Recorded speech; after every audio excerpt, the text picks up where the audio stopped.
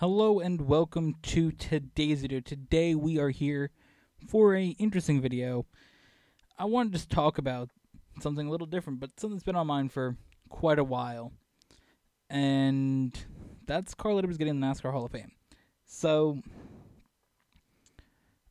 when he retired in the beginning of 2017, right after the end of the 2016 season, it was like January, he said, I'm going to retire. Now, you can, of course, people speculate why he retired, all this stuff, but what matters is he retired at the end of that season, which means he would be eligible to get in the Hall of Fame. Now, I was really hoping to get in 2021 as a person that was on the ballot.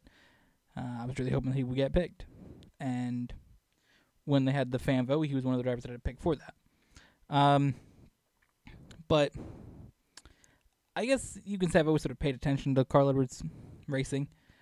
He was my mom's favorite driver when he raced, so I guess you could say I paid attention to his racing. He's one of the drivers that, it was cool when he would win races. So we're going to break down some of the stats and really just go over Carl Edwards' career and why he should be in the Hall of Fame. And, there are drivers that have less stats than him that are in, so I don't see why he shouldn't.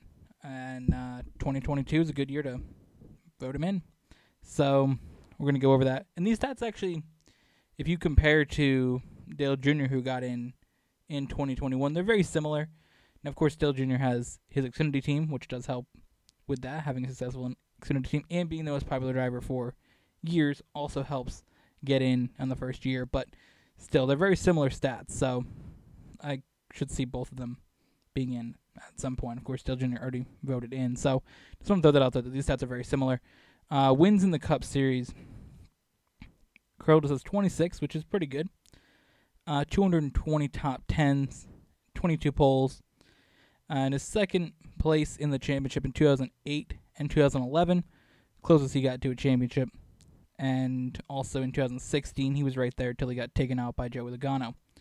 Now, if we didn't have the chase or playoffs, or whatever you want to call it, he would have won the championships in those seasons. So, make what you want out of the chase in the playoffs. And his 9 wins in 2008 was the most that any driver had in a season since 2008 until 2020 here with Kevin Harvick.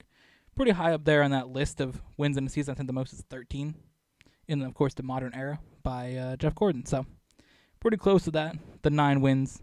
No driver has equaled that since 2008 until this year. In the Xfinity Series, he's got 38 wins, 174 top 10s, 27 poles, and the 2007 championship, so Xfinity Series champion right there. That's pretty good. And also when it comes to the Truck Series, 6 wins, 35 top 10s, 4 poles, and 4th in the championship in 2004. So, in all 3 series, it's been relatively close to a championship, but of course, the trucks don't factor in as much as, the Cup career does if it's a driver that's in the Cup Series. But for the Cup Series, those are some good stats. 26 wins is not bad. It's, in the range of all drivers that have gotten in. So, that's a good range of a really decent driver. Of course, you get up in the range if you get a driver that's like 50, 60, 70, 80 wins, is a whole other category. That's like wild, but still, almost 30 wins is pretty good. So, some other stats. He's one of only 34 drivers that have won in all 3 series. Of course, that stat years ago would have been a little bit more impressive when the Truck Series was a bit newer. Now the Truck Series has been there for a long time. A lot of these drivers just sort of, it's part of the stepping stone to get to the Cup Series. So, a little less impressive than it used to be, but still, only 34 drivers have ever won in all 3 series, and he's one of them. He's also the first driver to win his first Cup and Xfinity Series race in the same weekend, which is a little bit of an interesting fact. And also won the 2015 Coke 600 and Southern 500, and also, of course, made it to the championship 4 in Homestead in 2016. Probably would have won that race if they didn't call a random ass debris caution for no reason. And then he got taken out by Joey Logano. So, I mean, look at all these stats. This is a very, very good case for a driver that should be in the Hall of Fame. I think that he raced really well. He was definitely on a lot of weekends a threat to be up there going for wins. And, you know, of course, coming in second in championships is impressive. And I just want to acknowledge real quick, as I said in the beginning, that Carl Edwards was my mom's favorite driver. Before she liked Carl Edwards, she liked Mark Martin. And for a while, she liked both of them at the same time. So she's pretty good at picking drivers that come second in championships. Of course, Mark Martin coming in second 5 times, and Carl Edwards coming in second 2 times. 7 times she's seen her favorite drivers come second in the championship, which is fun because then, you know, we can I could say to her at least that my drivers have won, being Tony Stewart fan, who's won. You know, he's got 3 championships. Kevin Harvick has 1, so there you go. And my dad's a fan of, or at the time, fan of Jeff Gordon. So, you know, our drivers got combined 8 championships. So that's fun. But back to Carl Edwards specifically. I think he's a good driver. I don't see why he shouldn't be in the Hall of Fame. I think that there's no reason that he shouldn't be in. I think that he obviously was one of those drivers that was very close to championships and was very much winning races and having great seasons, like the 2008 season that he had and the 2011 season. Those ones really stand out for the wins. Having 9 wins in a season and having 5 in another one, that's pretty good. Those other years were decent form as well. Of course, a lot of drivers that are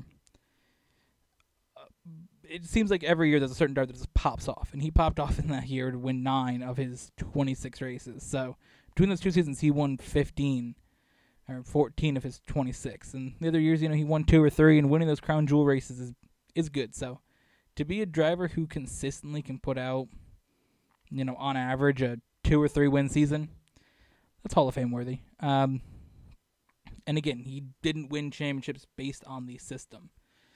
He was the best driver in those years, and that's unfortunately something that we see in NASCAR, that the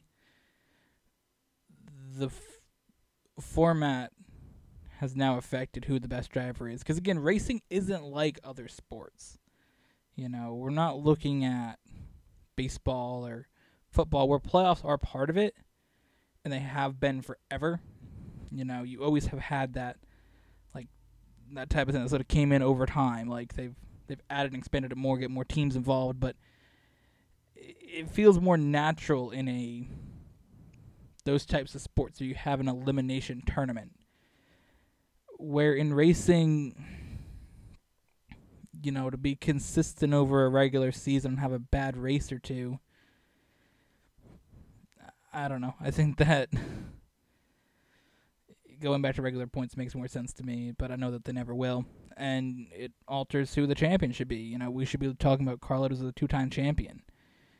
We should be talking about Jeff Gordon as a 7-time champion. That kind of thing. Like, it affects that. So I think you got to, you know, factor that in. He would be a 2-time champion if the system wasn't just wild. Like, you know, 2011, I think, is the one that stands out for me. I mean, like I said, I'm a fan of Tony Stewart. He's one of her drivers, him and Kevin Harvick. But, you know, to see the way that worked out, you can be really great over 26 races. One driver can, you know, get to be... Oh, no, I think Carl Edwards didn't win 5 that year. I think it was Tony Stewart that won 5, and he only won like 1 or 2, but was super consistent. Like, that's the thing. He lost a tiebreaker because he won less races in the season. He was more consistent. You know, Tony Stewart was really bad in the beginning of 2011. He, like, barely got into the chase. And then to come out and win 5 of the 10 races, to get hot at the end of the season, and barely, like, win because you have more wins in that span. Like, I don't know. Carlos was super consistent in 2011, even though he only got one win. I believe that's what the stat was. I had it backwards, who had 1 and who had 5. Even though he had 1 win, he was so consistent that he was that far ahead in points that Tony Stewart had to go and win 5 races to get to where he is, to be tied. He was way behind. And then just to see, that's very unfortunate. And I think for me, another thing that stands out is that 2016 championship. I remember watching that one, seeing Carlos be in the lead. It was like 15 laps to go. I think Kyle Busch was in second. He was not chasing him down. Carlos had that thing won, and NASCAR decides they're going to throw a random debris caution. We never saw the debris. It's one of their mystery things just to spice it up. And they changed the champion because of that. It's absolutely obnoxious. So there's a lot of instances where Carlos should be the champion, and I think based on that, being so close, having that many wins, being an Xfinity champion, Hall of Fame worthy. Put him in 2022. Let's do it. Come on, let's make this happen. So that's that.